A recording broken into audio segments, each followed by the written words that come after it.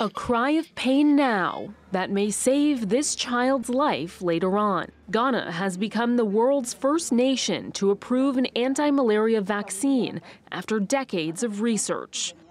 The vaccine, developed by British pharmaceutical company GSK, is thought to be nearly 80% effective in trials, though data has yet to be widely published, and the World Health Organization has not officially approved the drug. That fact adds to the watershed.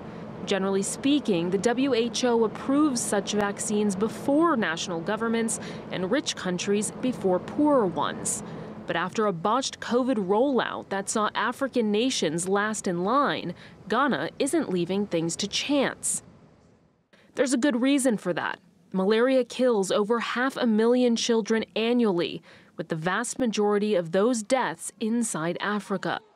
So far, Ghana has only approved the new vaccine for children 5 months to 3 years old, the most vulnerable to the disease.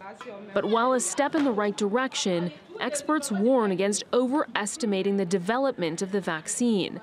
The scale of malaria, combined with funding and distribution questions, means the battle against the disease will likely continue for years. Priyanka Navani, TRT World.